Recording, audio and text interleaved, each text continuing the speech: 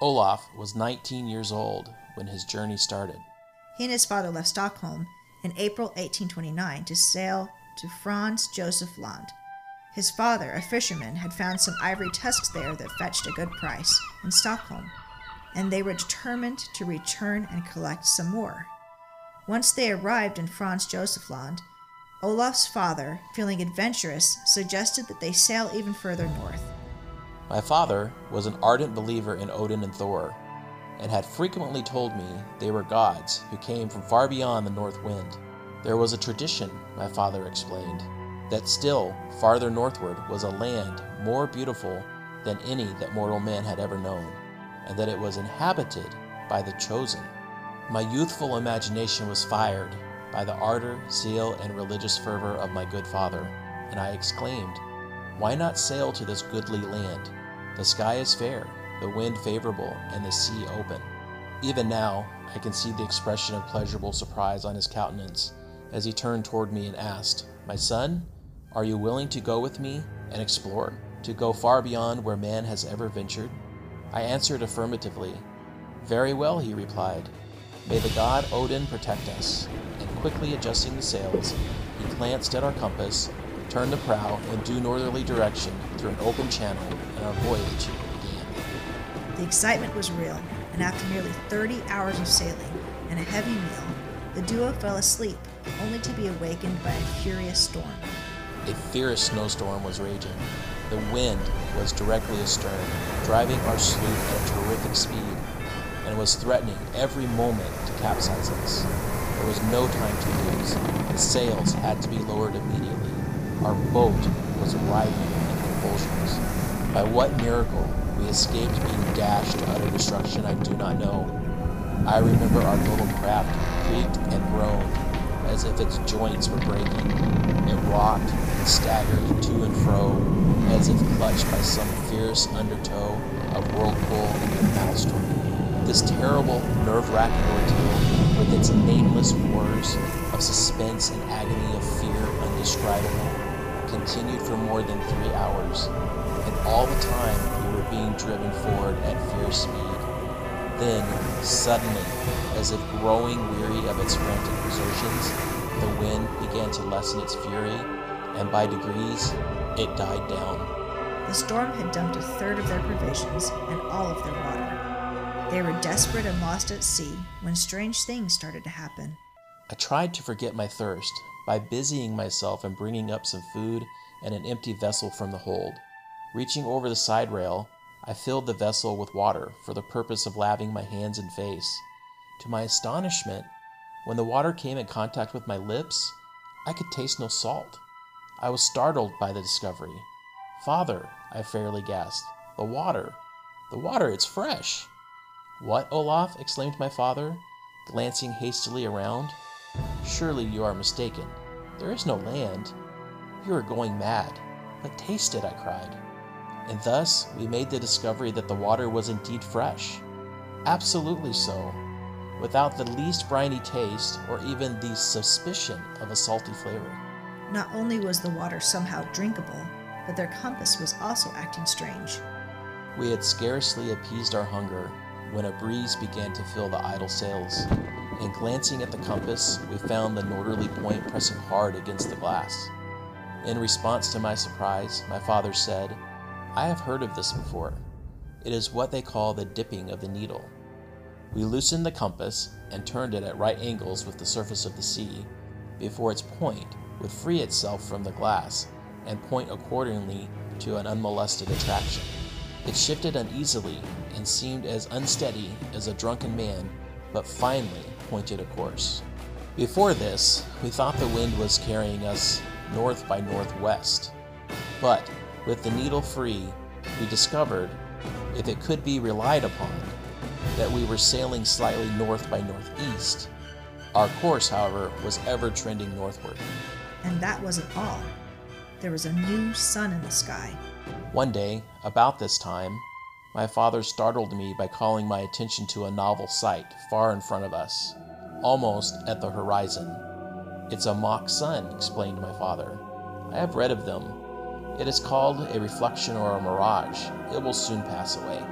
This dull, red, false sun, as we supposed it to be, did not pass away for several hours, and while we were unconscious of its emitting any rays of light, still there was no time thereafter when we could not sweep the horizon in front and locate the illumination of the so-called false sun during a period of at least 12 hours out of every 24. Clouds and mists would at times almost, but never entirely, hide its location. Gradually, it seemed to climb higher in the horizon of the uncertain purpley sky as we advanced. It could hardly be said to resemble the sun, except in its circular shape, and when not obscured by clouds or the ocean mists, it had a hazy red bronze appearance, which could change to a white like a luminous cloud, as if reflecting some greater light beyond. We finally agreed in our discussion on this smoky, furnace-colored sun that whatever the cause of the phenomenon, it was not a reflection of our sun, but a planet of some sort, a reality. A few days later, land appeared, and as they came closer in, they discovered a river inlet. They continued their journey down the river for several more days, eventually encountering another ship. Here's where the story really starts to get strange. The ship was huge, and so were its occupants.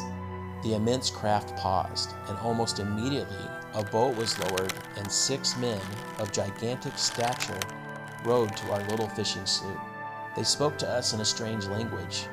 We knew from their manner, however, that they were not unfriendly.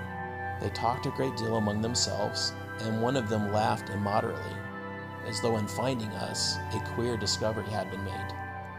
Olaf and his father were invited to board their ship, and there they discovered that there were several hundred occupants aboard, all looking at them with amazement.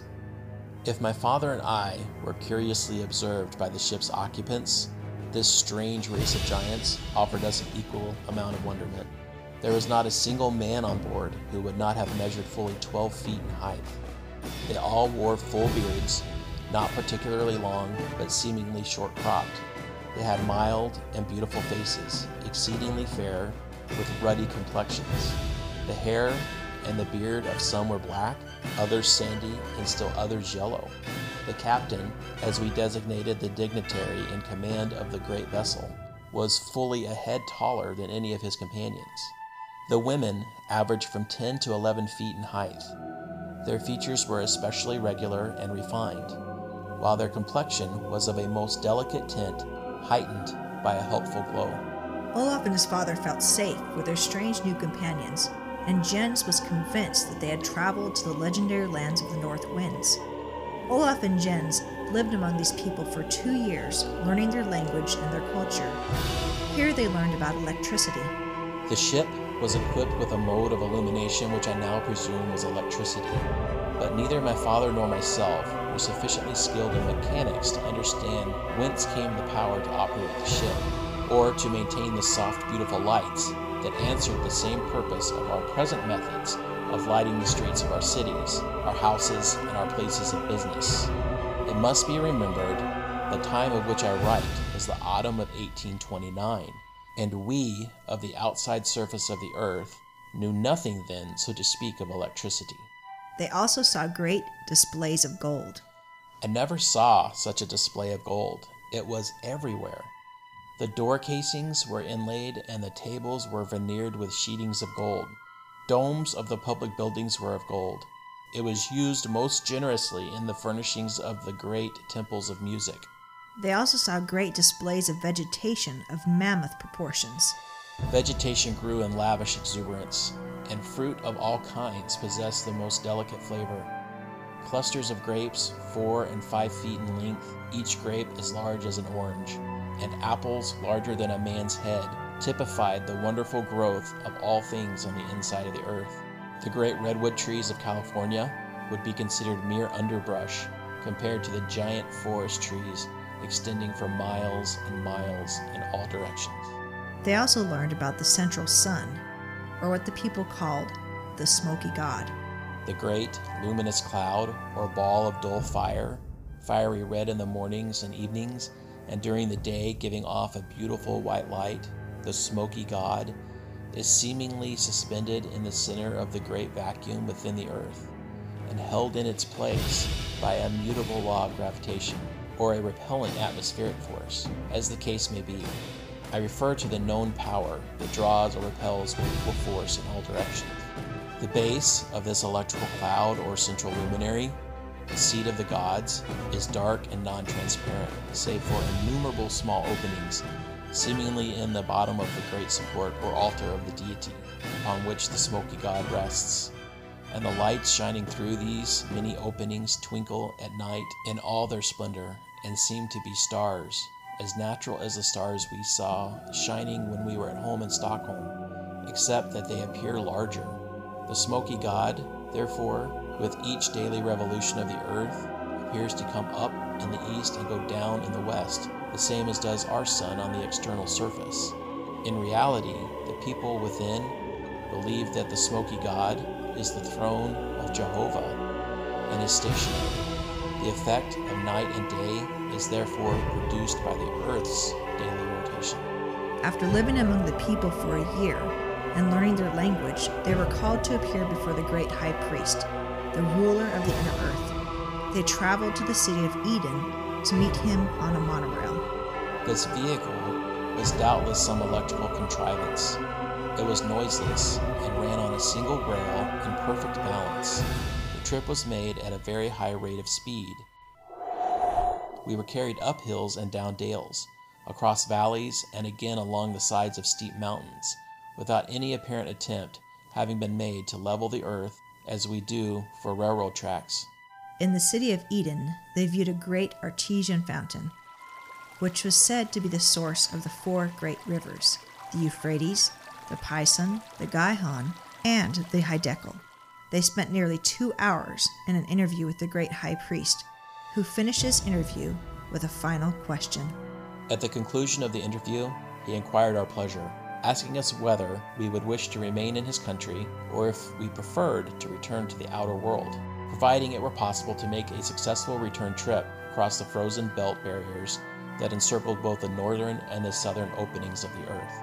My father replied, "It would please me and my son to visit your country and see your people, your colleges and places of music and art, your great fields, your wonderful forests of timber, and after we have had this pleasurable privilege, we should like to try to return to our home on the outside surface of the earth. This son is my only child, and my good wife will be weary waiting our return." They lived among the people for another year, traveling and seeing all the inner earth had to offer. This included art, culture, and music. The people were exceedingly musical and learned to a remarkable degree in their arts and sciences, especially geometry and astronomy. Their cities are equipped with vast palaces of music, where not infrequently as many as 25,000 lusty voices of this giant race swell forth in mighty choruses of the most sublime symphonies. Their principal vocations are architecture, agriculture, horticulture, and the raising of herds and cattle, and the building of conveyances peculiar to that country for travel on land and water. They also viewed massive species of animals, including large birds, turtles, and elephants. Whether inland among the mountains or along the seashore, we found bird life prolific. When they spread their great wings, some of the birds appeared to measure 30 feet from tip to tip. They are of great variety and many colors. Their host, Professor Galdea, took them to an inlet where they saw thousands of tortoises along the sandy shore. I hesitate to state the size of these great creatures. They were from 25 to 30 feet in length, from 15 to 20 feet in width, and fully 7 feet in height. When one of them projected its head, it had the appearance of some hideous sea monster. One day, we saw a great herd of elephants. There must have been 500 of these thunder-throated monsters, with their restlessly waving trunks. They were tearing huge boughs from the trees and trampling smaller growth into dust. They would average over 100 feet in length and from 75 to 85 feet in height. Then after 2 years, it was time to return home. After having spent considerably more than a year and visiting several of the many cities of the within world and a great deal of intervening country, and more than 2 years had passed from the time we had been picked up by the great excursion ship on the river, we decided to cast our fortunes once more upon the sea and endeavor to regain the outside surface of the earth. We made known our wishes, and they were reluctantly but promptly followed. Our hosts gave my father, at his request, various maps showing the entire inside surface of the earth, its cities, oceans, seas, rivers, gulfs, and bays. They also generously offered to give us all the bags of gold nuggets, some of them as large as goose eggs, that we were willing to attempt to take with us in our little fishing boat. After our giant brothers had launched our little craft for us, they were most cordially regretful at parting, and evinced much solicitude for our safety. The journey home was treacherous, and unfortunately their small vessel succumbed to the barrage of an iceberg. Olaf was stranded, and his father was killed. Miraculously, Olaf was rescued by a Scottish whaling ship and eventually returned home, but as previously stated, his life was not happy. While heavily debated as fiction or non-fiction, Olaf's story, while tragic, is certainly interesting nonetheless. Could it be real? Could a civilization be living far into the north winds?